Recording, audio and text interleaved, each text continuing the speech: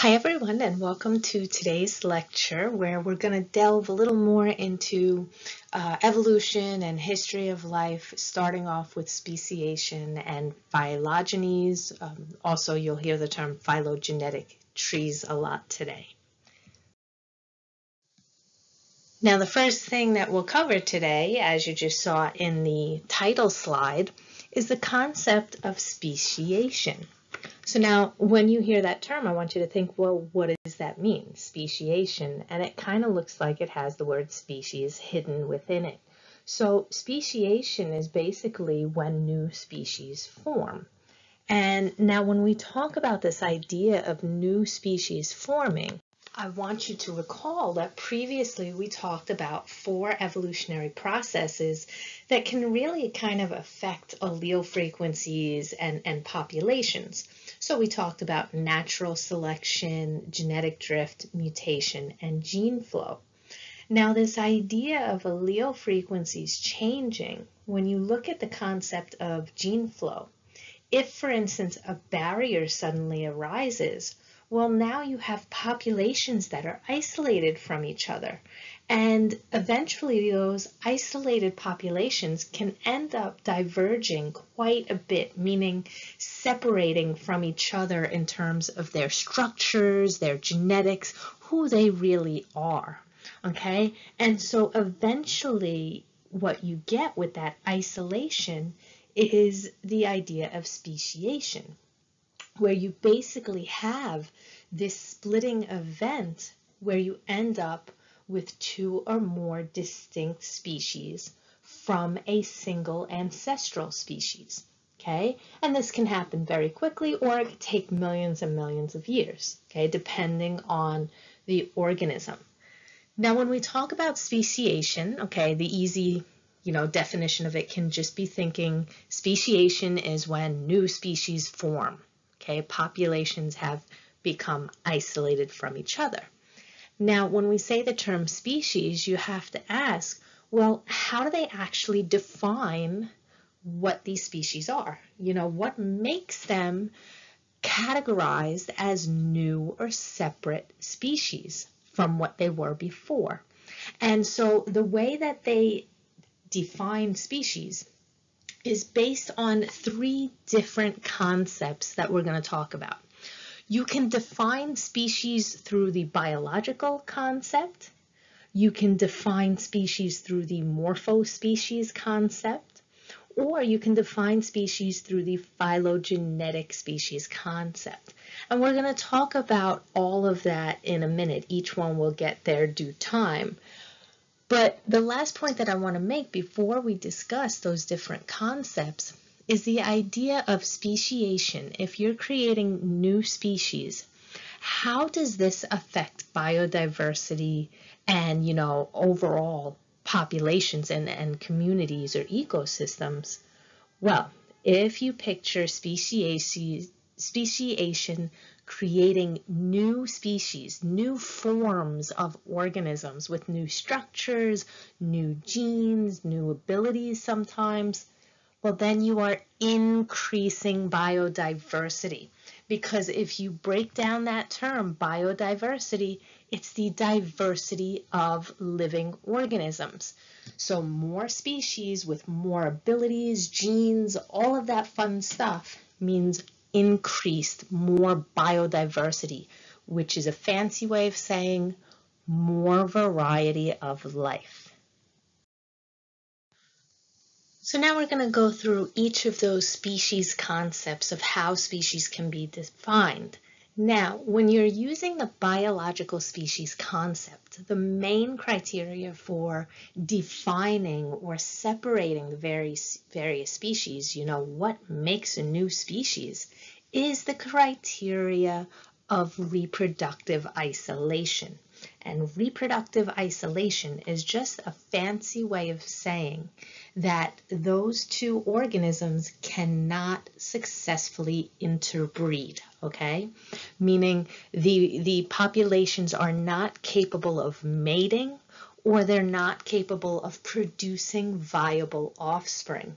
Now that brings us to the next terminology that I want you to know, which is the difference between prezygotic and postzygotic reproductive isolation. Now, to determine what they mean, just look at the first part of each word, pre and post. Pre means before a zygote is formed.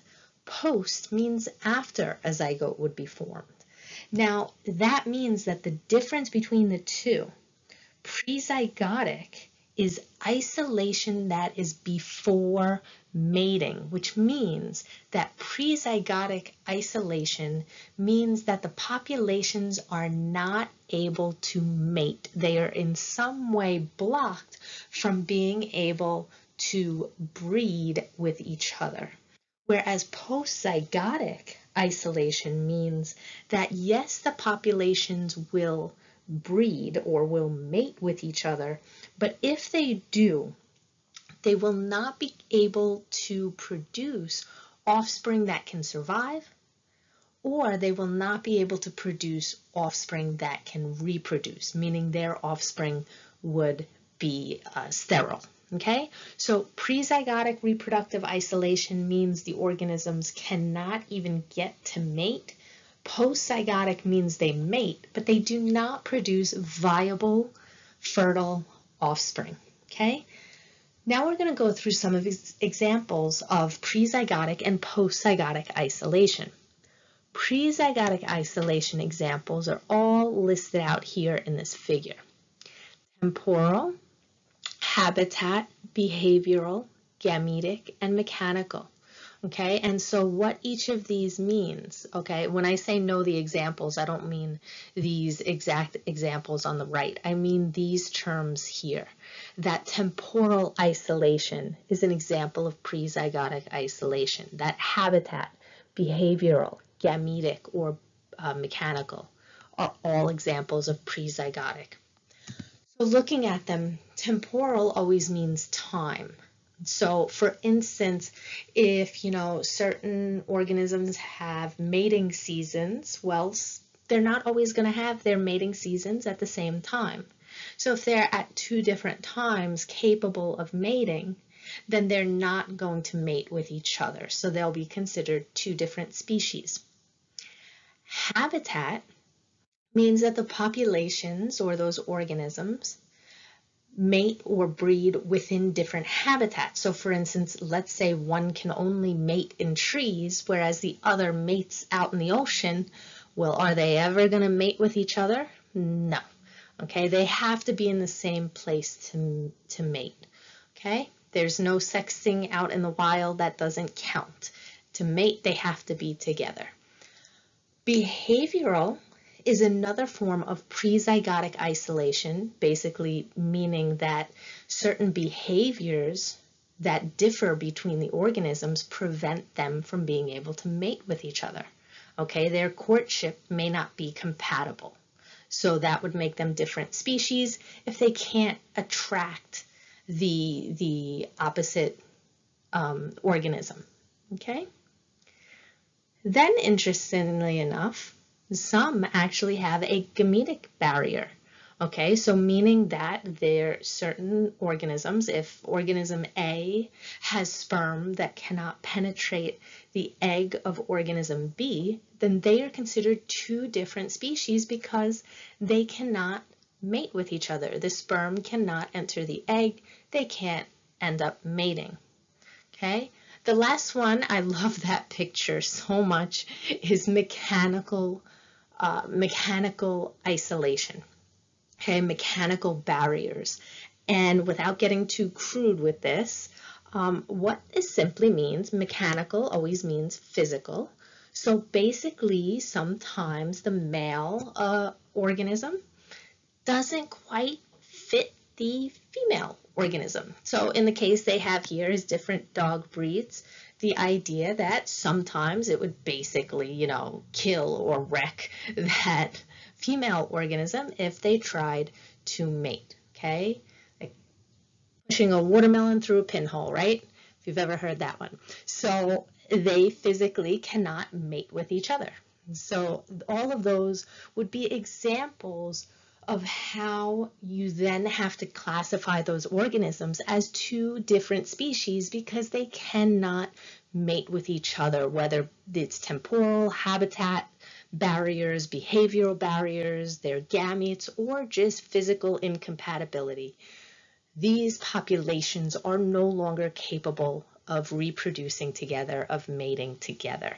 And it's prezygotic because they can't even get to the dirty deed, okay? They cannot get to the mating event itself, okay? Next, we'll go into the examples of postzygotic isolation. Now, there were a whole bunch of prezygotic isolation examples. There are only two postzygotic isolation examples we have here. There's hybrid viability and hybrid sterility.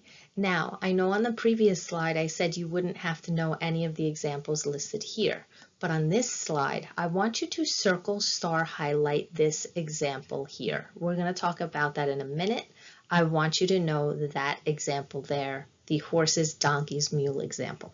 We'll talk about that in 1 minute, but I want to make sure to tell you to circle, star, highlight that.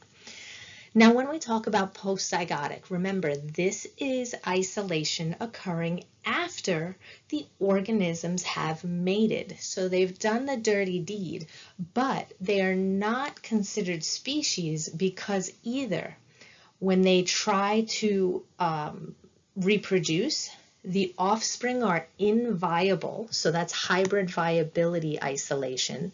Their offspring of this mating between these two organisms will not survive, okay? It will either develop deformed or it will just die as embryos, okay? So basically miscarry each time. Okay, and that's why they are now considered different species, because when they mate, even though they do mate, they do not produce viable offspring. Okay, hybrid meaning when you put the two organisms together. So when those two organisms mate, they are postzygotically isolated because their hybrid offspring are inviable. Now there's also hybrid sterility. So sometimes we categorize two organisms or two populations as different species because even though they mate and produce offspring, their offspring are sterile. Okay, so their offspring cannot reproduce. Okay, so we don't consider those two organisms that produce sterile offspring to be the same species, okay? Because if they're the same species, they should be able to produce healthy, viable, fertile offspring. Now, the example of this that I do want you to remember is the idea that horses and donkeys are different species because even though they can mate, meaning, you know, they end up in the same habitat, they have the same time that they mate, you know, we're not breaking any of those previous prezygotic issues, okay? They're physically capable, okay? Their reproductive organs can fit together. The gametes can fit together, but what they produce is a mule that is sterile, okay? So mules can then not have offspring on their own. The only way you can create mules is by mating the horse and the donkey together, okay? You can't get mules from other mules. So I want you to remember that example that horses and donkeys are different species and that they produce mules that are sterile. And if I ask you, where do you get mules from? It's from horse and donkey mixed together, and it's an example of a sterile offspring hybrid, okay? So please circle, star, highlight this example here. Okay? So now before we move on to other topics, I just want to kind of have a slide that shows you the prezygotic isolation and the postzygotic isolation together. And you can use this slide to help you practice, testing yourself or preparing for exams later on, because I could ask you various questions such as temporal isolation is an example of which of the following? Well, it's an example of prezygotic isolation. And I could list various other terms. I could say, which of temporal isolation is an example of which of the following? Prezygotic isolation, postzygotic isolation, hybrid viability, or gametic barrier, something like that. And you would pick prezygotic isolation. I could also ask you questions like we mentioned in the previous slide, the idea of that horses and donkeys example. So I can say, which of the following is true? Horses and donkeys are the same species because they can mate together. Horses and donkeys are different species because of hybrid sterility. Horses and donkeys can mate with mules and produce viable offspring. Horses and donkeys have a gametic barrier, okay, and you would have to pick which of those is true, okay, based on what we talked about in the previous slide. I can ask about mules, for instance, as well. Okay, mules are an example of which type of isolation? Well, they're an example of postzygotic isolation, specifically hybrid sterility. Okay, so kind of make sure you know each of these terms is an example of prezygotic. Each of these terms is an example of postzygotic. Know this example over here, horses, donkeys, and mules. And please know what prezygotic and postzygotic actually mean. Okay, so the idea of the species can't get a chance to physically mate, or can they mate but then have problems in terms of the offspring. Okay, if you have any questions, just send me a message in the Remind app.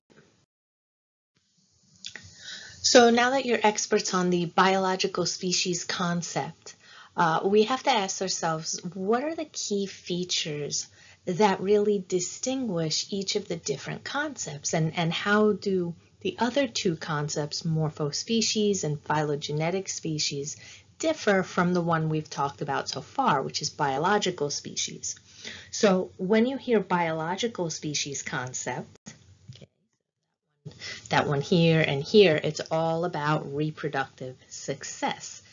Can the organisms mate together, and can they produce viable, fertile offspring? Morphospecies, on the other hand, I like this little figure for it, that basically organizes new or different species based on their differences in appearance, in their structural differences, so things like size, shape, and any other morphological features. Basically, if an organism has a distinguishing feature, that's what makes it a separate species in the morphospecies concept. Then you have the phylogenetic species concept. Okay, so phylogenetic species over here, you can see it looks like a phylogenetic tree. This one basically identifies or separates species based on their evolutionary history. Okay, so the idea of what's called monophyletic groups or clade or lineage, which we will talk about in future slides as well. Okay, so basically that's the one that will look at ancestral populations and descendants to distinguish the species, and it will look at common ancestry.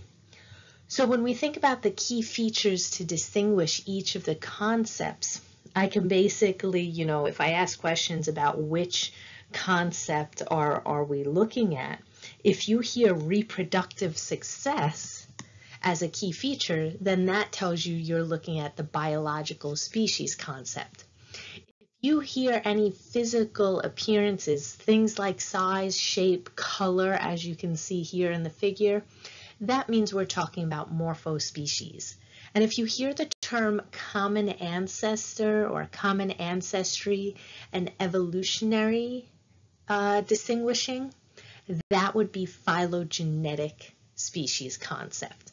Okay, so make sure you're comfortable with the key features that we're looking at in each concept. Now, as we think about ways that new species can, diverge or separate into those new species, there's still a lot more terminology that you need to know to kind of visualize how these things happen. Now, one of the terms to know is allopatry, okay, right here. And the definition I wrote out here is when populations physically get separated.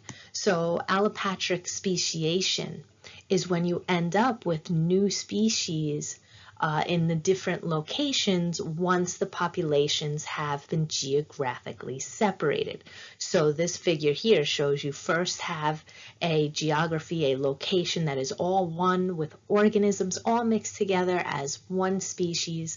And then when they become geographically separated, gradually with time, the two populations end up diverging and end up having their own characteristics that ultimately lead them to be separate, distinct species. Now, allopatric speciation can include either dispersal or vicariance, and we're going to look at figures of each of these in the next slide to help you visualize it. But for now, picture it as dispersal would be, for instance, birds flying away from one location and settling in a new location, and then over time they're going to become a new species because they are now separated from the original population. So each will go down their own new pathway. So it's the movement of organisms from one location to a new location, causing speciation, causing two different species now. Vicariance, on the other hand, is like you see in this picture here, the idea where a physical geographic barrier has formed, such as a mountain or a river. There's some sort of physical geographic barrier separating the populations so that they diverge into separate pathways, new species, because they've been isolated from each other. Okay, again, we're going to go through that in the next slide as well so you can visualize it. Any of those events of speciation happening from that kind of geographic isolation, from populations being in two different locations now, that allopatric speciation is different from sympatric speciation, which you see on the bottom part of this figure here, where you have two species emerging, down separate paths despite physically living in the same area. Okay, so if I say that new species formed while living in the same forest, the same location, that would be sympatric speciation. If I said that two species formed when they became geographically isolated, that would be allopatric speciation. And I could specify either geographically isolated, one set of the population moved to the new location, or a physical barrier came between them, and that you would then distinguish between dispersal and vicariance. Okay, so again, we're going to look at that right now on the next slide.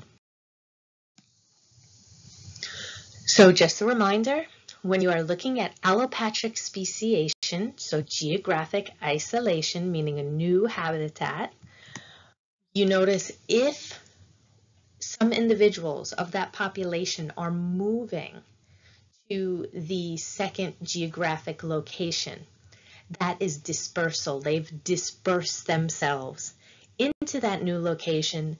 Now that they are separate from the original population, divergence starts to occur because things like mutation and selection that we talked about previously happen on that population. So eventually they become their own new species because they can no longer, let's say, mate or produce viable offspring with the original population. But again, the key here is the movement of individuals. That's dispersal.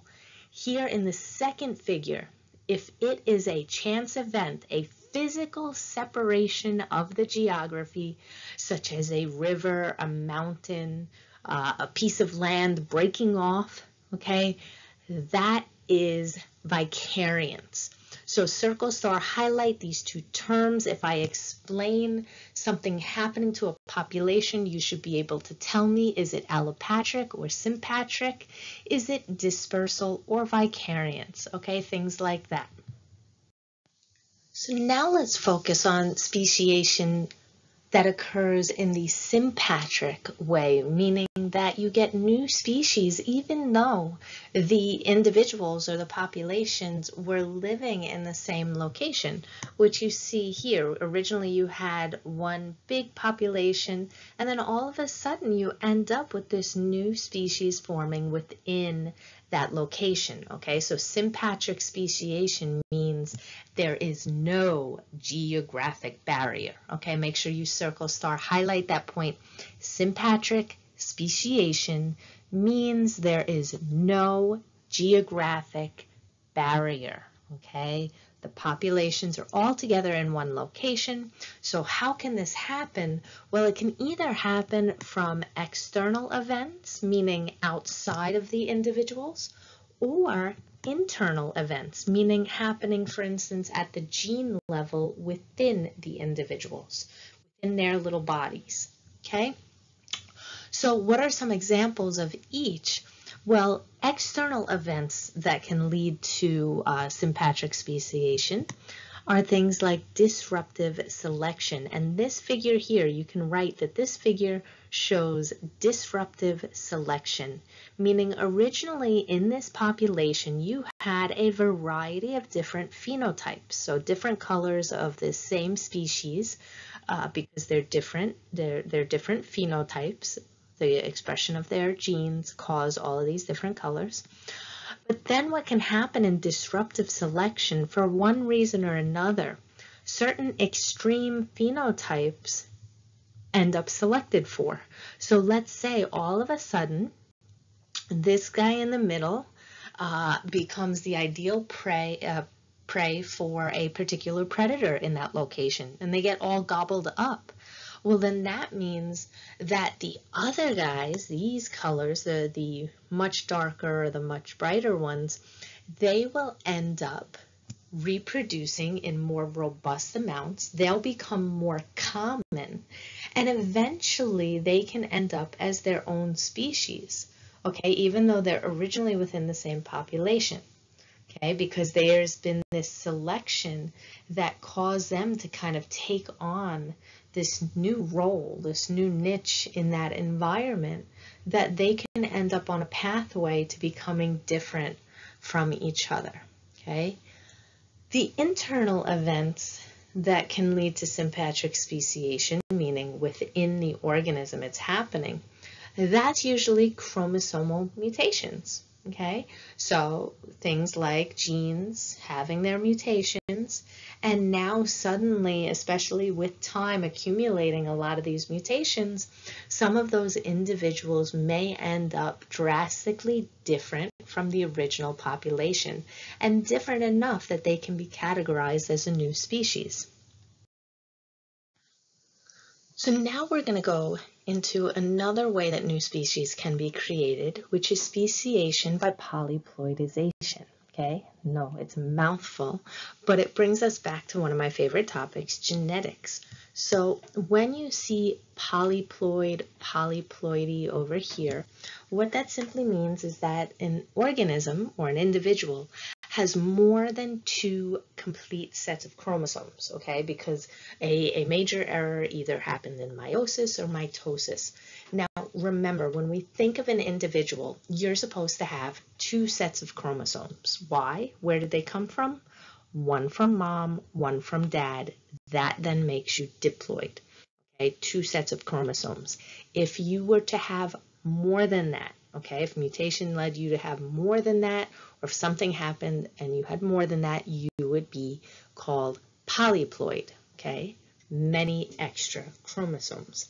Now, you usually see this more in plants rather than animals, so if you haven't really heard the term before, you just may not have really studied anything with plants yet.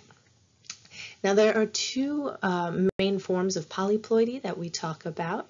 There's autopolyploidy and allopolyploidy, okay? And I want you to underline the LO in allopolyploidy, okay? We're going to talk about why you did that in a minute. Now, auto, when you hear auto, that means self, right? So just a single individual. Autopolyploidy is basically when a polyploid individual is created because a mutation occurred, usually in meiosis. And that mutation occurring resulted in double the amount of chromosomes that that individual was supposed to have. But note that all of those chromosomes, those extra chromosomes they have, are all coming from the same species, okay, from self. You can think of that, it has.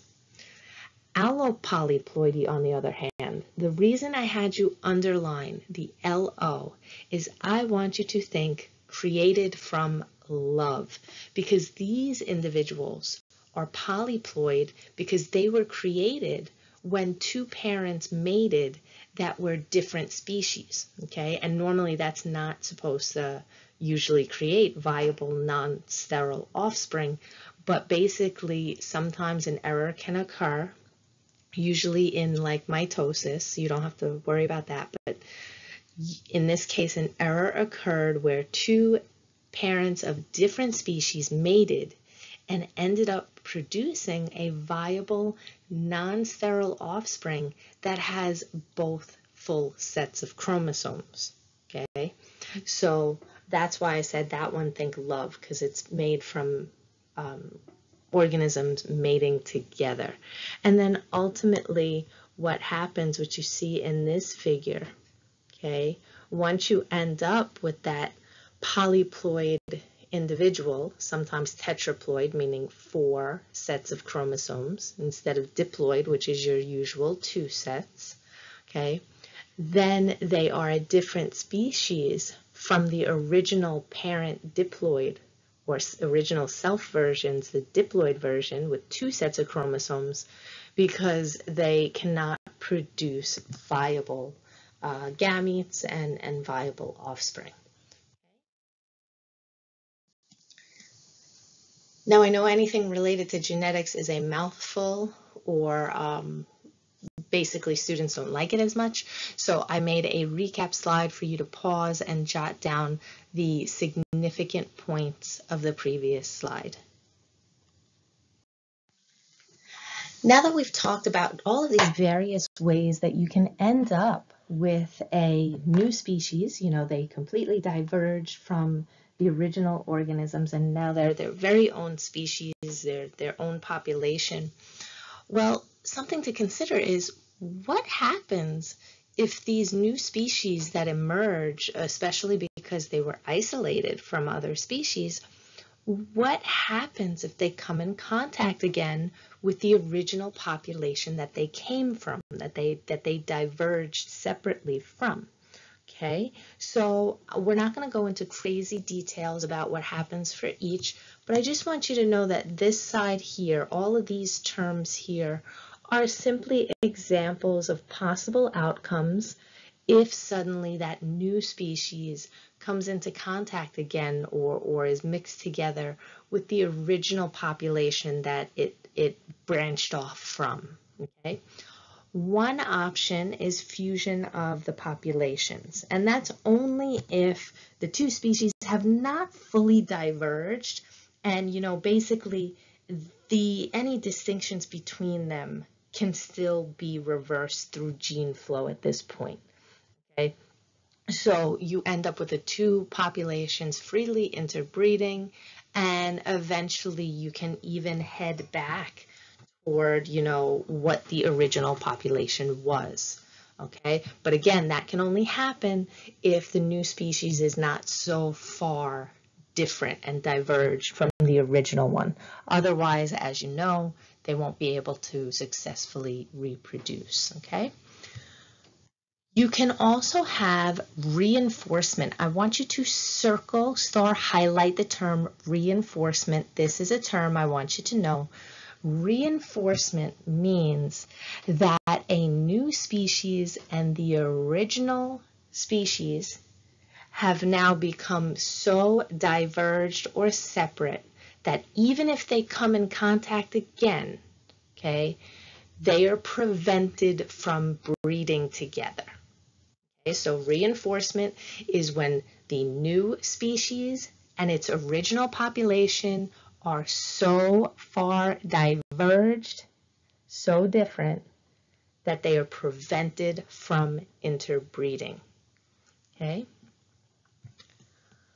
Sometimes you end up with a hybrid zone formation, okay, an extra little kind of cross area where they will be able to interact and maintain stability, but again, you're not having the complete separation or the complete blending at this point. It's just a mixing zone. Another option is that one of the populations ends up completely extinct because, as you know, sometimes one location, one area is a niche specific to certain traits to survive. So what might happen if the two species come in contact again, maybe those new structures that emerged aren't actually as good in the original location. Or maybe the opposite. Maybe the original population is not as good at getting the resources, okay, getting the food, getting the nutrients, getting the water, okay, so they end up dying out. So one or the other population may end up extinct when they're both back together in the same area. And then, of course, anytime you have mixture of various species and you have habitats constantly changing, there is the possibility of forming new species. Okay, so again, we're not going to go into crazy detail of all of these. I just want you to know that each of these is an example of possible outcomes when isolated species meet back up. And I want you to know the term reinforcement, okay? They're two different now. The divergence or the separation is reinforced. They can't breed together. So now that you're all experts at species and speciation, let's kind of move a little bit forward and get into the phylogenetics part of this lesson, or phylogeny part, okay, in which we can study these species and their various histories throughout time. A very important tool for studying the history of these species is the concept of phylogenetic trees. Now, normally they would look very much like this one, but this is, of course, me being me.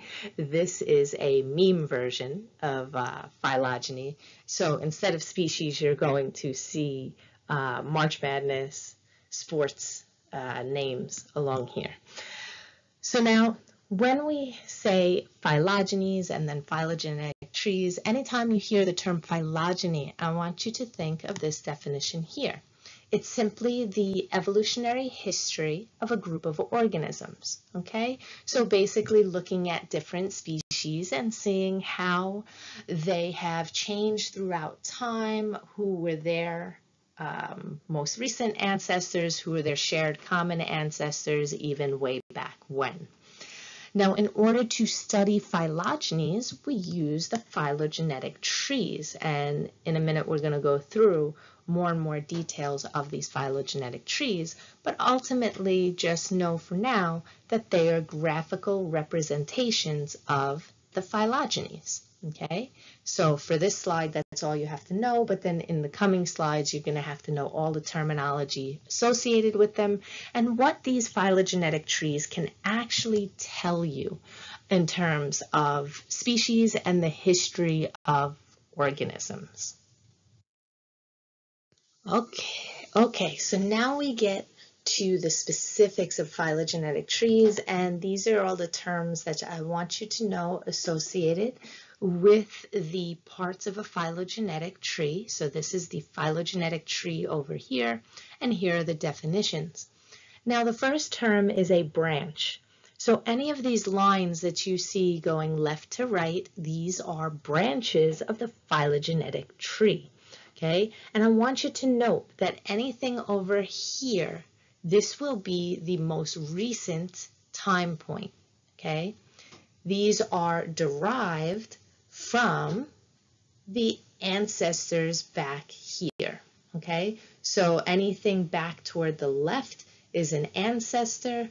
Anything toward the right is what derived from those ancestors later on, aka more recently.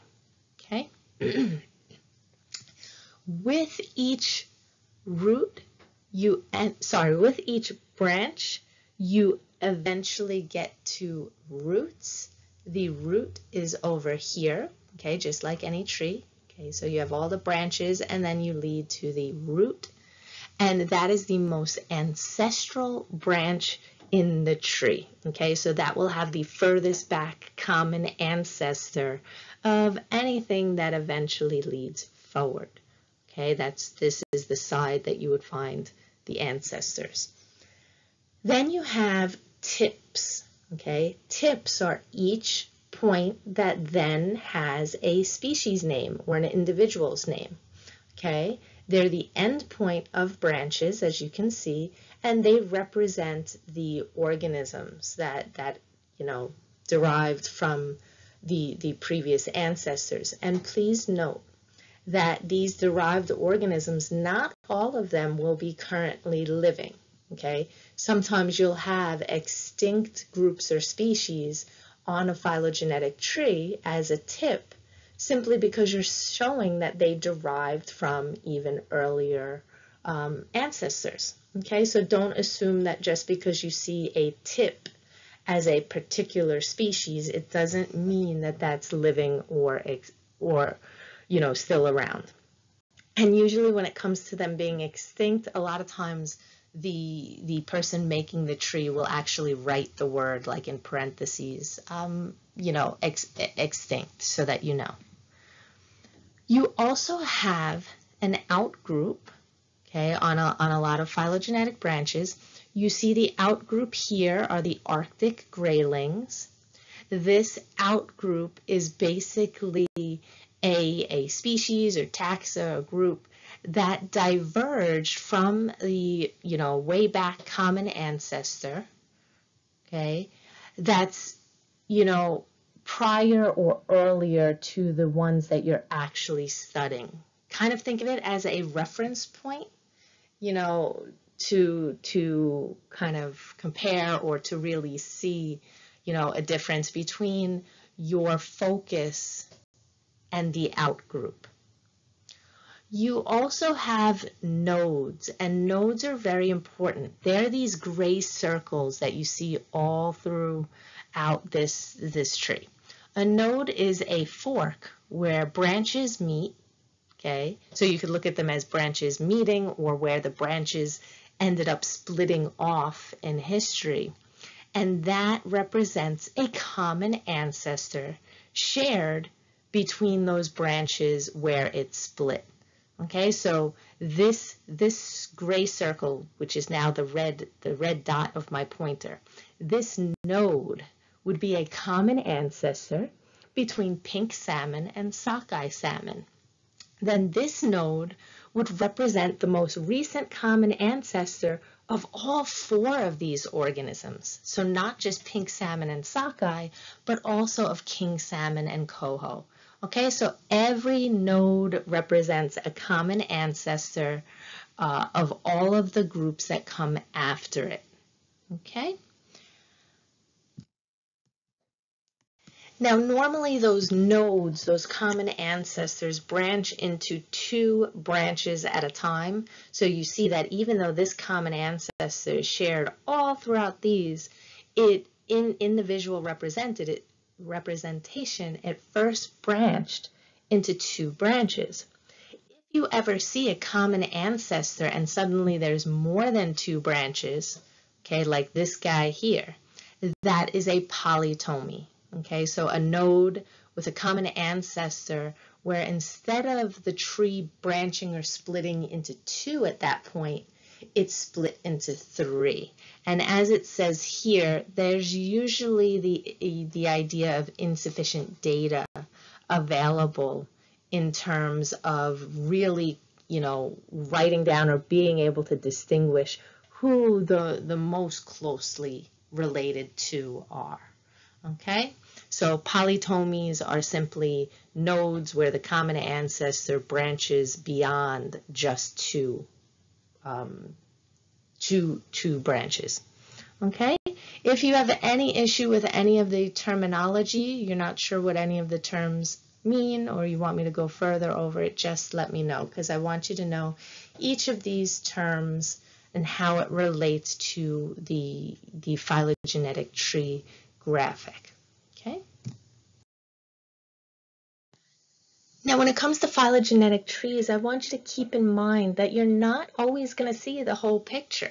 Okay, different people studying, various organisms or various locations and the history of the organisms there, they will, put the information that they might think is pertinent. So you're not always going to see everything.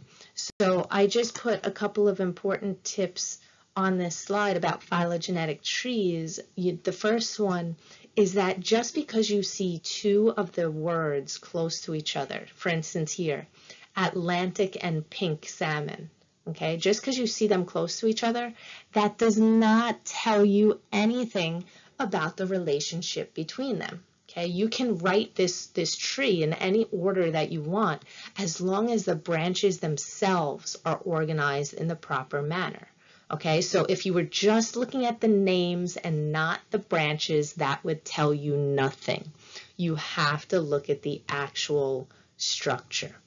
Okay, the other thing is that the number of branches that you're seeing and the number of nodes that you're seeing does not tell you anything, because like I said, people sometimes they leave out certain aspects of a tree because the tree is supposed to be on whatever you're focused on studying.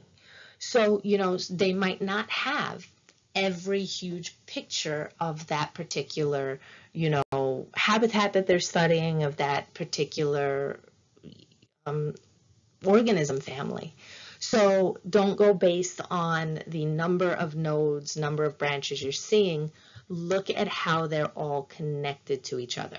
That's what gives you the information, okay? And for instance, just seeing these two here, that doesn't tell you the full story, because there are other organisms that you can then add on to the phylogenetic tree. Okay, so number of nodes does not tell you the full story on a tree, and the location of the words next to each other does not tell you the story. You have to look at the actual connections of the branches and what they're trying to say. So now, how exactly do biologists come up with these phylogenetic trees and these phylogenies? The answer is through using a data matrix. Okay, this here is an example of a data matrix. So it will line up the different organisms, the taxa, the species that you're looking at, and then it will line up various characteristics or traits. And it will show, if you see a 1, it means that that group, that organism, has that trait. If you see a 0, it does not have that trait. Okay, so looking at a data matrix, you can see that a lungfish has a skull, but it doesn't have limbs, hair, or lactation, because those are all 0 for the lungfish. Then you look at the lizard, and what do you notice? He has 1 and 1, so he's got a skull and limbs, but 0, so no hair, no lactation. Okay, and then looking at this data matrix, what do you see? These two species or organisms or taxa, whatever you're using, these two share all of those characters. So those two, the dog and human, their branches would be connected together with a common ancestor. Okay? Now notice on the previous slide we mentioned an outgroup, and you see an outgroup here again. This lungfish is the outgroup. It's a sister group that shares a common ancestor over here with all of the other taxa being studied, but it's not the focus of the study. Instead, the focus of this study is over here. Now, another important aspect of phylogenetic trees that I want you to be able to do, for instance, on an exam, is to be able to look at that phylogenetic tree and be able to determine which taxa or which organisms would have certain characteristics or traits. And the way you do that is when you see a characteristic or a trait on the tree, for instance, limbs here, that tells you that any of the organisms that branched out from there have that trait.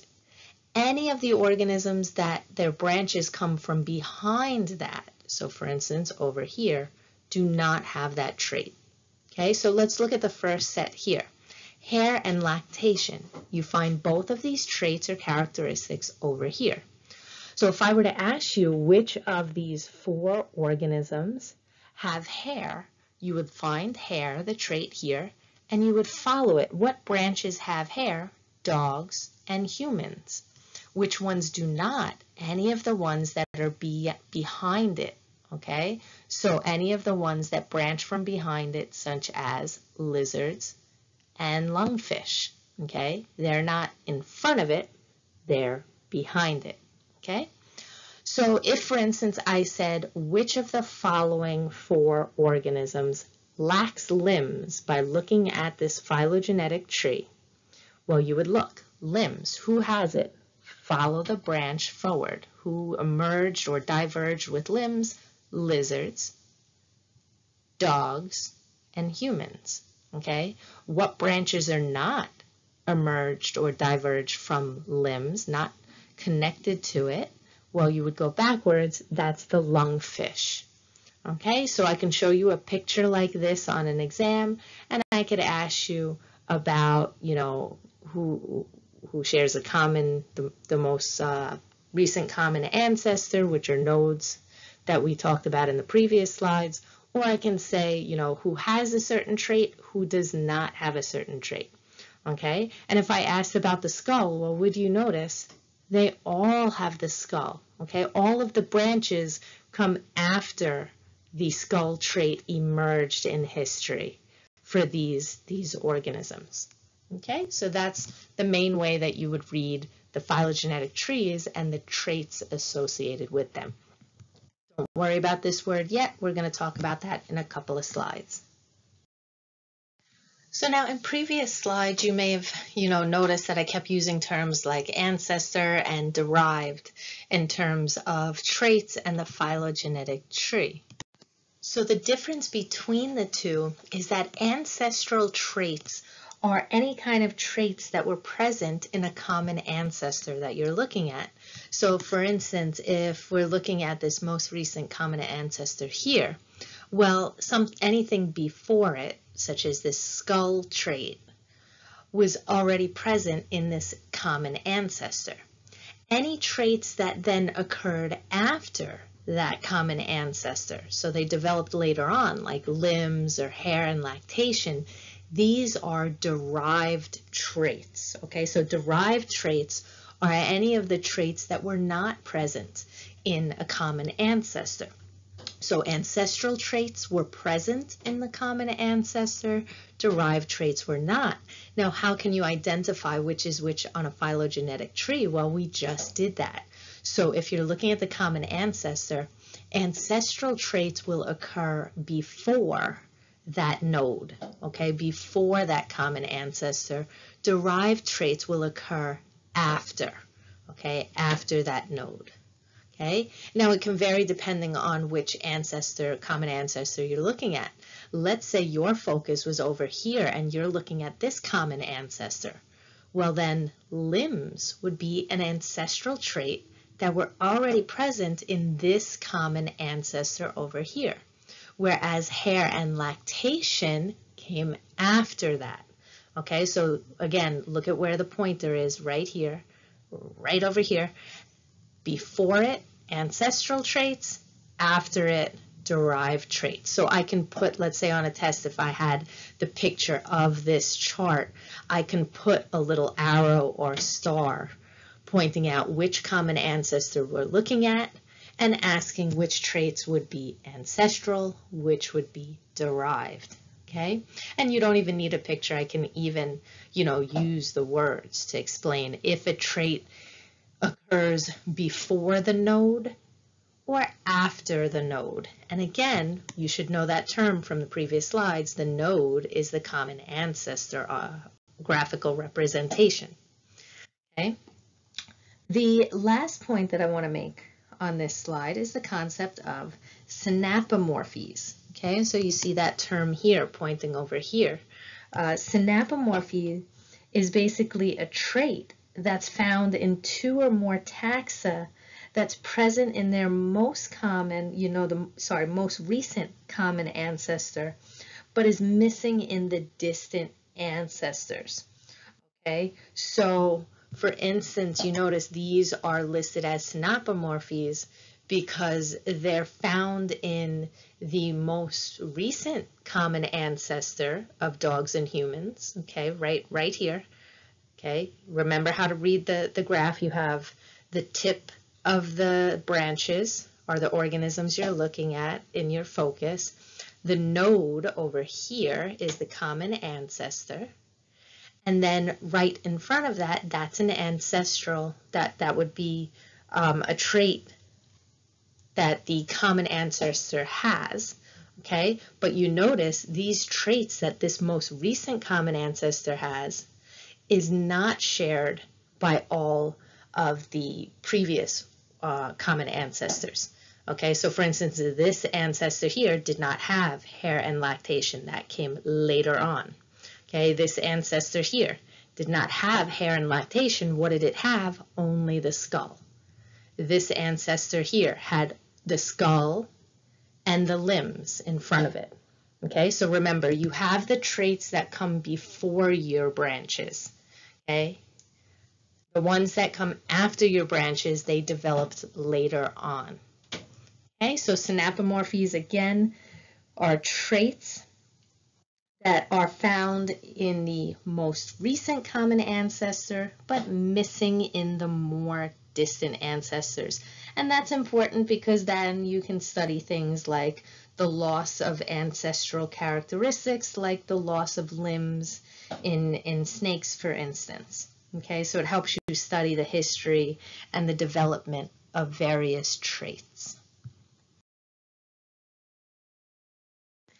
Now, I just want to point out that synapomorphies can vary depending on which organisms you're looking at. So previously, and even in this figure, they list synapomorphies as hair and lactation, but that's if you're looking at dogs versus humans. If your focus is this part of the tree here, well then, what's the most recent common ancestor when you're looking at this part? It's the node over here instead. Okay, so instead of being the node here, when you're looking at all three of these to compare, you're now looking at this common ancestor. So now the synapomorphy would be limbs, okay, because limbs are present in this most common ancestor, but not in the previous, more distant, in the past ancestors, okay? It's no longer hair and lactation if you're looking at these because this common ancestor does not have hair or lactation. That was a derived trait later on. Okay, so always follow where you're looking at, circle the exact point that you are looking at in comparison, and be careful. Again, don't just memorize, oh, hair and lactation are the synapomorphies. No, that's only if you're looking at dogs and humans. If I gave you a question where the common ancestor we're looking at is over here for all three of these, then it would be a very different answer. Now, we just said that synapomorphies are present in the most recent common ancestor, but missing from all the far more distant ancestors. That differs from autapomorphies, because an autapomorphy is a trait that's only present in a single taxa. And instead of saying taxa, which is the evolutionary biologist term, you can say a single organism or a single species. So for instance, if we're looking at this example again here, synapomorphy would be hair and lactation that human and dog's most recent ancestor had, but the previous ones did not. An autapomorphy would be using words for speech. That's specific to humans, okay? Dogs may be able to bark and have any other kind of form of communication, but unless you're watching the movie Up, you're not going to hear them speaking actual human words, okay? So the example that I want you to write in humans is speech with words. That's specific to humans.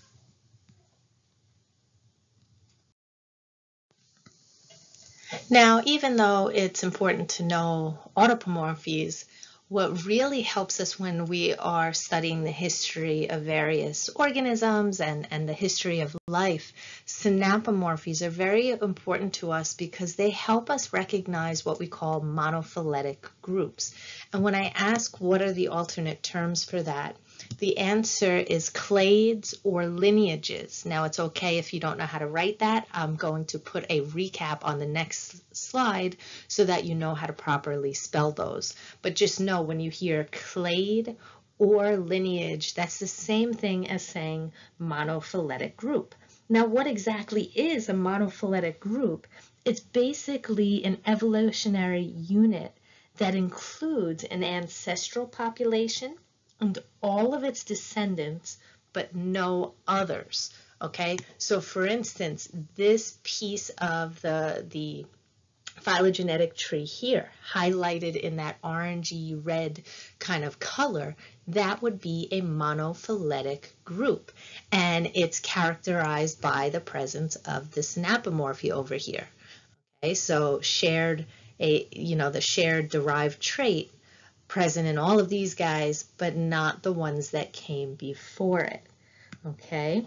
Now, for instance, when we picture the example that we kept using in the previous slides, where we had humans, dogs, and lizards over here, for instance, that would be a monophyletic group defined by their shared derived trait of having limbs, okay? But then again, even though we can say that lizards, dogs, and humans from the previous graph or figure that we saw are a monophyletic group for sharing limbs, you can have more than one different monophyletic group.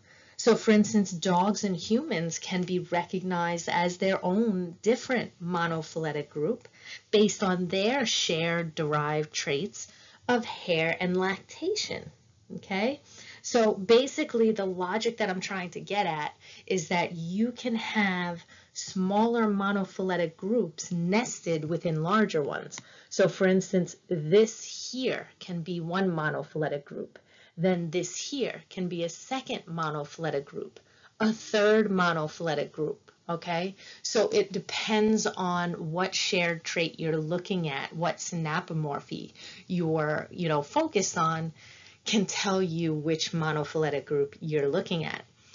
Now, sometimes you also see the terms polyphyletic or paraphyletic groups. So I want you to be able to look at this picture and figure out, are we talking about a monophyletic group, which would be what this looks like, or polyphyletic is shown here. So I want you to write the word polyphyletic right next to this guy over here, okay? So polyphyletic is when there are groups that do not include the most recent ancestor. Okay, so you'll see branches highlighted, but not the whole area with the common ancestor. So polyphyletic, you'll see separate branches highlighted, but not including the most recent common ancestor. Okay, so this common ancestor, notice, is not highlighted. That's polyphyletic. The last one is paraphyletic, so make sure you write next to this one, paraphyletic. The way to recognize and identify paraphyletic, because that's a group that includes the ancestor and most descendants, but not all descendants. The way you identify paraphyletic is that, look, one of the tips of one of the branches will be missing from that group. Okay, it will not be included. So for instance, in this example, there was the loss of a trait. So suddenly this species over here is not part of the group. Okay, I know, sad, but yeah, he's all left out, and that makes it paraphyletic. So if everyone is included in that group, it's monophyletic. If the common ancestor is not included, it is now polyphyletic. And if the later descendant, if a random descendant is left out, then it's paraphyletic. Okay, so everyone included, then the second one is missing or not including the common ancestor, and the last one is not including a descendant. Okay, so it includes most of the descendants, but not all. Okay, so make sure you're clear on the differences, because I could ask that in various ways, as you just saw. Okay, that was a whole lot in the past few slides, and I know there was a lot of terminology specific to biology and evolution, so I jotted down some recap notes for you just to make sure that you have things like spelling of the terms correct in your notes. So you can pause here, write down all of the notes on this slide as an extra little recap of key terms.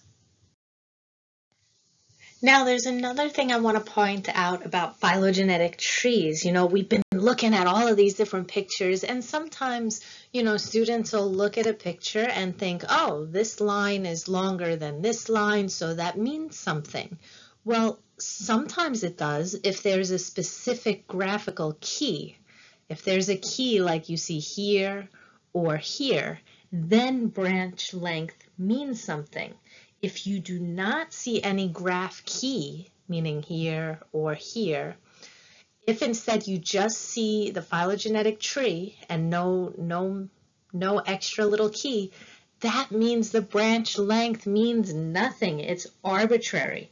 Okay, so always look to see if there is an extra key present on or near the tree. So you can call it a key or a legend. Okay, a key or a legend. If you see that, then it will tell you, oh, the length represents the number of base substitutions, or the length represents the number of millions of years ago that an ancestor was around, okay? If you do not see that, for instance, this first one, you would not be able to determine anything about the evolutionary time between ancestors. Okay, you wouldn't know, well, was it 4 million years or 2 million years? No, only if there's a legend or a key.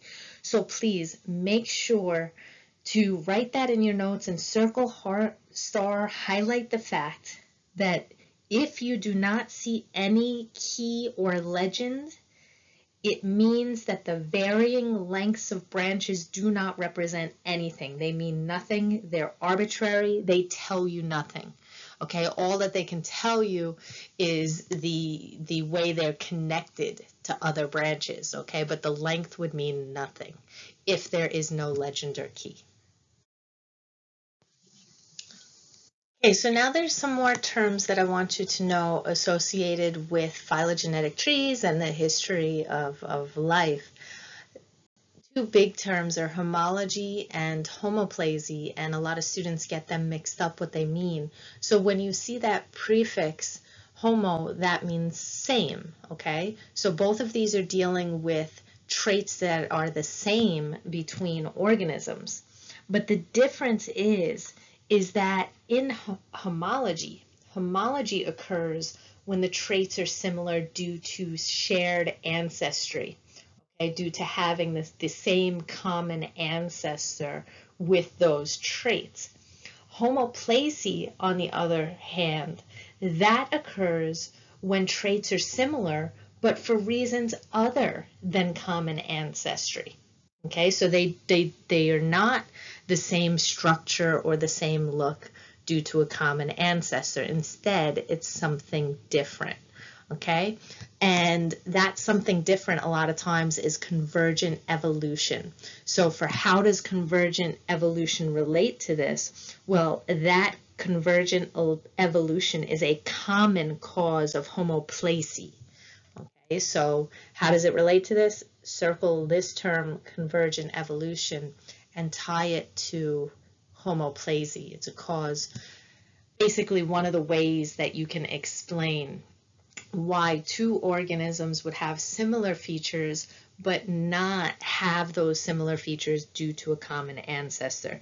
Instead, convergent evolution is basically independent evolution of similar traits due to adaptation to similar environments and lifestyles, but not due to a common ancestor. It's simply that, let's say in the case of these guys, dolphins and ichthyosaurs, they didn't have a common ancestor that looked like them, that had the same features that they have, but through time they developed these similar structures by having to adapt in the similar environments, similar habitats and lifestyles. Okay, so that's convergent evolution, when organisms share similar features that are not from evolving from the same common ancestor. Instead, it's from evolving in similar environments and lifestyles. Okay, now keep in mind, species, even these two guys here, the dolphin and the ichthyosaur, they have so many traits and characteristics that some of those traits may be homologous and others may be convergent within the same animals. Okay, so it's always, it doesn't mean that every trait has to be homologous, or every trait has to represent homoplasy. Okay, you can have some or the other. And on this slide, I want you to write that here, this figure here represents homology. Okay, two organisms having similar traits because they had a common ancestor with those similar traits. Okay, that's homology, is this figure. Then this figure over here with dolphins and the ichthyosaur, that you should write under or above it is homoplasy. Okay, two organisms having similar traits but not with a common ancestor having those traits. Instead, they developed independently. Now, how can we distinguish what's homology and what's homoplasy or convergent evolution? The way we do that is with phylogenetic evidence. Okay, so like the phylogenetic trees, the evolutionary comparisons, did they have shared evolutionary history? The second way is structural evidence, by studying, the structures themselves, the similar structures. And the third way is genetic or developmental evidence, so looking at their gene sequences.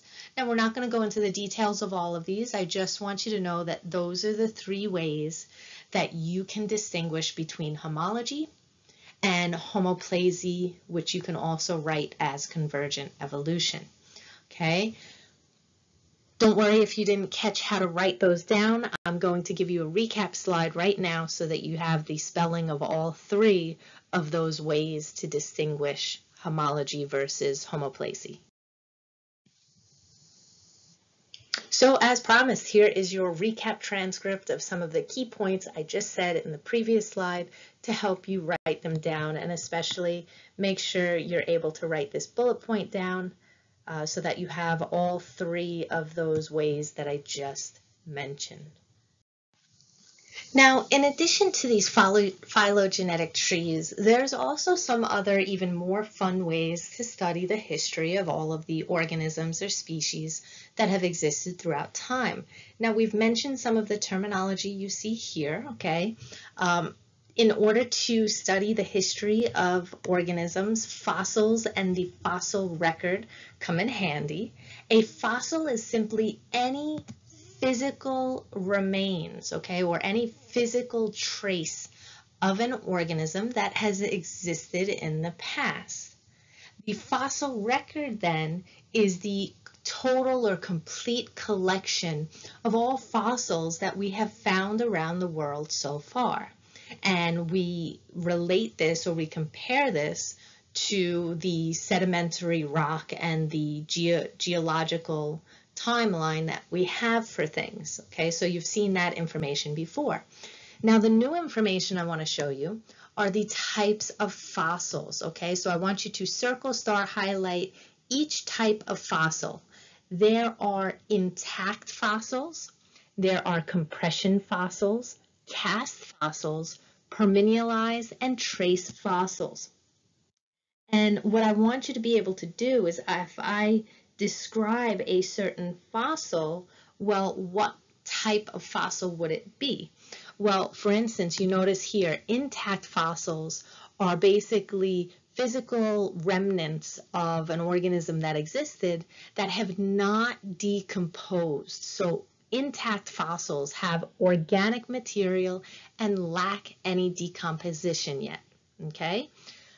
Compression fossils, okay, that's when you have sediments accumulating on top. So even as you can see in this tree or plant leaf, you have all of those sediments accumulating, and basically the organic material gets compressed with the sediments. So you get a mixture kind of flattened organic material with sediment mixed in. Then you have cast fossils, okay? Underline the term decompose. So notice if you have a question asked of you and the physical remains have not decomposed, okay, that's intact.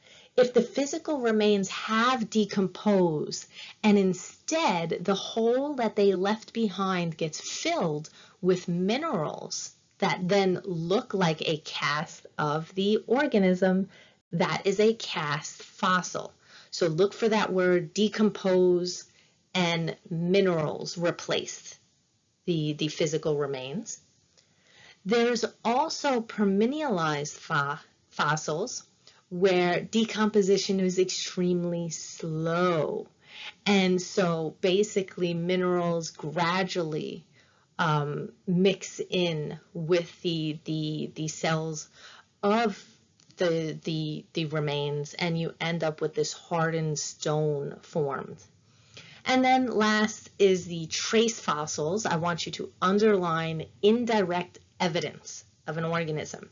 So instead of having the physical remains of the organism that's itself, such as bone or a leaf of a plant or a shell, instead you have indirect evidence, indirect physical evidence of that organism, like footprints, okay, or even their pellets of feces. Okay, so it's not a piece of the organism, but it lets you learn about what that organism looked like or might have acted like based on the marks that it left behind. Okay, so again, I could ask you, for instance, what if you find preserved bones that never decomposed? What type of fossil is it?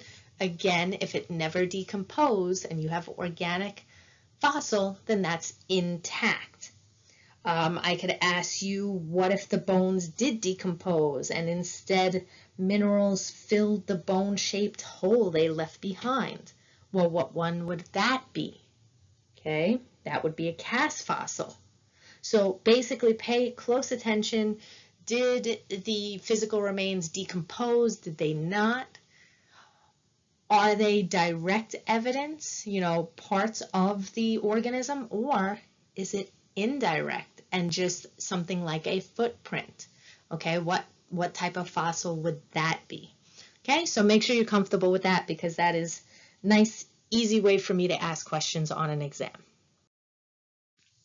Now, as great and as cool as the fossil record is, I want you to realize that it is not perfect. You know, if you think about it, you're not going to be able to travel back in time right now. Hopefully one day in the future we can, but you won't be able to, you know, see video recordings of things like the dinosaurs and everything. So you're trusting what you find out there in the dirt and the rock, and things happen. So, you know, there are limitations to the fossil record. The four I want you to know are the fact of habitat bias, taxonomic or tissue bias, temporal bias, which means time, and abundance bias. And so going through each of these, first off, you have habitat bias. Now, like I just said, you are trusting fossils or remains that are buried in dirt and rock. And think about it, you know, each habitat differs in terms of the exposure of these sediments, of these rocks. You know, so certain areas may form better fossils and preserve organisms better, whereas other areas may, you know, be dry or too tumultuous, like, you know, tons of water rushing and flowing and smashing up against everything, that the organisms don't get to decompose or get buried, you know, comfortably, safely, their remains. So you have to, you know, realize that not every habitat is going to be perfectly represented in the fossil record. There's also taxonomic and tissue bias, because, you know, not every part of an organism will fossilize as well. So not every part of an organism is ever going to leave evidence that that body part or that structure existed. Because, you know, think about it, some tissues, they decay and you never get to see a remnant of them. Okay? Organisms with bones and shells, now those preserve fairly well, and those stand the test of time better. So you'll get plenty of fossils of those. But soft-bodied things, like, you know, even worm parts, you're not going to get a true representation of all of those soft-bodied organisms that existed. Okay? There's also that issue in terms of different tissues, not just in animals and organisms like that you can picture, even things like plants and flowers. For instance, pollen grains. They're, you know, pieces of pollen of a flower or plant, their tough outer shell or outer coating helps them resist decay and kind of fossilize much more intact than, let's say, if you've ever seen a flower start to decompose and kind of, you know, get blown away in the wind. So you have to take into account that not every structure will ever be represented. Then there's temporal bias, which is the idea of time. And the idea of time, you know, limits our fossil record, because think about it. The older a fossil is, especially if you look even at this figure, where are the oldest fossils or rocks? They're deepest in the ground. They're the furthest layers from us. And if you think about it, they have been exposed to a whole lot of destructive forces. Okay, they've really gone through a lot. So, you know, with that kind of pressure and that kind of location and that longer amount of time being exposed to the environment, you know, you're not always going to be able to trust that you know, every organism that lived at that time actually left fossils behind. The last part is the abundance bias, and abundance simply means, you know, how many of something there is. So that's basically saying that the fossil record will be biased in the sense that the more common a species is, the more likely you are to find their fossils. Okay, if you're, searching all of the world and every bit of dirt and rock, and there's a rare species, your chances of actually finding it gonna be pretty low. Okay, so that's what we mean by each of these different limitations. Now, I threw in this slide with the pretty pictures from your textbook just to show you a sample of how fossil records allow scientists to build these massive timelines, okay? And I want you to notice that the highest top here of a fossil record or a timeline of the history of organisms will represent the present time and the time most close to where we are living now. The deeper down you go, that's further back in time. And as you can see, this one's based on millions of years. So this goes further and further and further back in time. And I put these red marks here so that you'd see this piece here is zoomed in to show you this little portion of this massive timeline.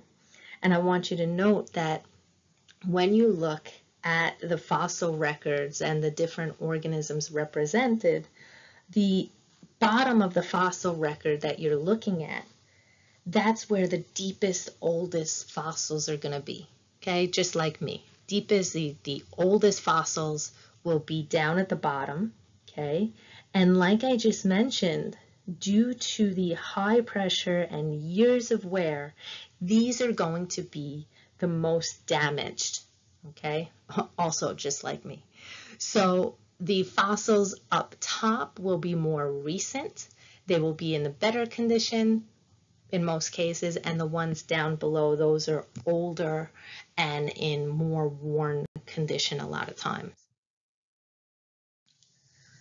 Now, when we talk about studying the history of life, aka the fossil records, there are two most compelling events that these researchers love to study with regard to the history of life.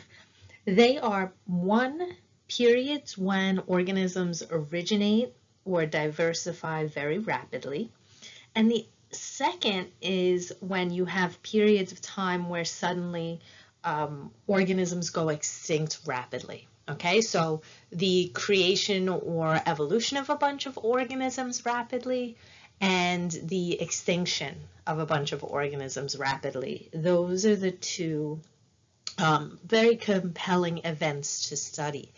Now, when we are studying the history of life and looking at various phylogenetic trees, one of the things you'll sometimes encounter is an event called adaptive radiation. And the way you can tell this has happened on a phylogenetic tree, before I tell you what it actually is you'll notice that there'll be a node with a common ancestor, and then boom, all of a sudden there's a ton of extra branches.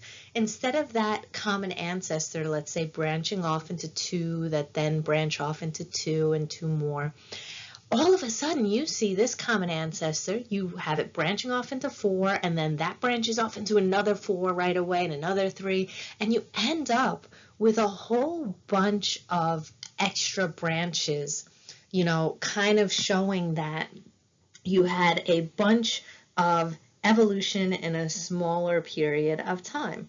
And what adaptive radiation actually is kind of defined as is having that single lineage rapidly producing many descendant species with a wide range of adaptive forms in a shorter period of time.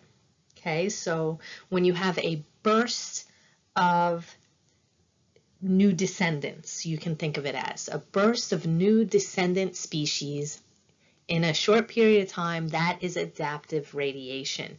And like I said, we can spot it on a phylogenetic tree when all of a sudden you see a common ancestor branching into multiple branches instead of two, and then multiple again and again. So you end up with a whole, look at all of these branches and descendants, rather than this branch where you only have a few usual descendants. Okay? Now, in addition to knowing what adaptive radiation is and how you would spot it on a phylogenetic tree, I want you to know the big example of adaptive radiation, and that is The Cambrian explosion. Just picture this picture. Boom, explosion. Now, the Cambrian explosion, like I said, is an example of adaptive radiation. And what it actually was is, for the longest time on Earth, for like 3 billion years, Earth was basically inhabited by all life forms that were just unicellular. Then, about 530 to 570 million years ago, most of the major phyla, meaning most of the major organisms that we know today or throughout history, emerged in a short period of time, okay, during that specific Cambrian era, okay, between 530 and 570 million years ago.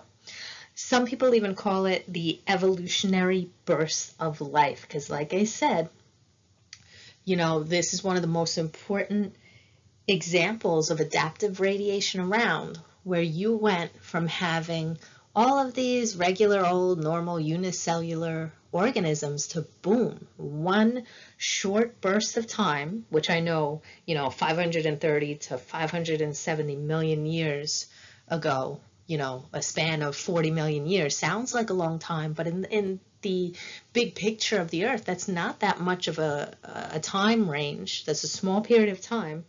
All of a sudden, you went from having all of these unicellular organisms to most of the phylum, most of the species that we know today or throughout our fossil record. Okay, so that's a pretty big deal. The Cambrian explosion, make sure you know what that means and what it's an example of. So again, what it means is we went from unicellular organisms to boom, all of a sudden most of the major phyla, plural of phylum, emerged in a short period of time, and it is an example of adaptive radiation. Now, when you hear that there was suddenly this burst of all of these new organisms, you might ask yourself, well, how did that happen? Like, what caused there to suddenly be able, you know, to have all of these new creatures around? How did it happen? So researchers came up with 4 hypotheses to kind of try and explain how you ended up with that adaptive radiation and all of those new species. The first hypothesis that you see here is higher oxygen levels. So higher oxygen levels is also what you see in this figure. Okay, oxygen went from, atmospheric oxygen went from barely existent to a whole lot higher. So basically, you'll usually read it as it went up to at least 10% during the Cambrian explosion, and then it even continued rising after that, because if you think about it, a lot of organisms that then were created ended up producing oxygen or releasing more oxygen into the atmosphere. Now, having higher oxygen levels around basically means if there's more oxygen, that now supports larger, newer body systems. So that's why that's one of the things that could have led to having so many more organisms during the Cambrian explosion. There's also the evolution of predation, meaning that when you think about predators and prey, predation drives evolution, okay? Because if you think back to when we talked about natural selection, for instance, when you have predators changing, prey changing throughout time, you basically have certain traits that emerge as being better to deal with certain predators, to avoid predators, to become better predators. So you end up with more variety, which leads to more species and more creatures. You also have the hypothesis of new niches, because new niches lead to more new niches. Basically, that's a fancy way of saying that when there are new niches around in the habitat, then organisms can exploit these new resources as they venture to new locations. So you get creatures, you know, taking on new roles in the habitat, kind of, you know, being exposed to new things, and that leads to new species as well. Then we have my personal favorite as a geneticist, new genes. And as you know, genes ultimately code for what your bodies look like, what your phenotypes are. So new genes means new bodies, okay? You end up having gene mutations that change things, that accumulate and create new structures, and you end up with new organisms or new species. So any of these or all of these could have contributed to the Cambrian explosion that was observed. Now, unfortunately, when we talk about life, you also must talk about death, okay? Anything that has life eventually has death. So that brings us to the term extinctions. And as you know, extinction means these are organisms that no longer exist, okay? So sometimes we'll find things in the fossil record that, show us new organisms, but that we can never actually see living because they went extinct. Now, there are two terms related to extinction I want you to know: mass extinction versus background extinction. And it's kind of like their name suggests. So a mass extinction is when there's the rapid extinction of a large number of organisms around the world. Most of the time, they specify that a mass extinction occurs when at least 60% of the species present are wiped out within 1 million years. So I want you to write down that particular threshold. So I'm going to grab the pen and make note that that was at least 60% of the species present are wiped out within 1 million years. So that's 1 million years. Okay, and that is a 1 in case it doesn't look like that. Okay, so 60% of species within 1 million years, that classifies the event as a mass extinction. That's different from background extinctions when you have a lower average rate of extinction observed. Okay, so that's all the rest of the time. When you have a few species here and there going extinct, that's background extinction, different from the mass extinction events. Now, when I ask how many big mass extinctions have there been and what will most likely be the cause of the next one, the first answer is so far scientists have labeled five big mass extinction events. But some scientists are now saying that we are most likely currently right smack in the middle of the next one, which would become eventually the sixth one. Right now there have just been 5, but we're heading toward the next one, and they think that the cause of that, unfortunately, will be us, mankind, humans. Okay, so that last question, what will most likely be the cause of the next one? The answer is us, mankind, humans, because of the impact that humans are having on the planet and the various ecosystems and forms of life. Okay, so we're going to be the bad guys when it comes to the next mass extinction, unfortunately.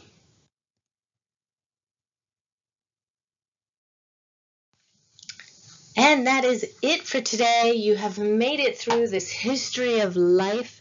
Please contact me in the Remind app if you have any questions or are unsure about any of the topics we talked about today. Whenever you're asking a question, please send me a picture of the exact slide that's giving you trouble, and never hesitate to send me a list of questions. If you number them, I will get right back to you in numbered order as well. Thank you and have a great day.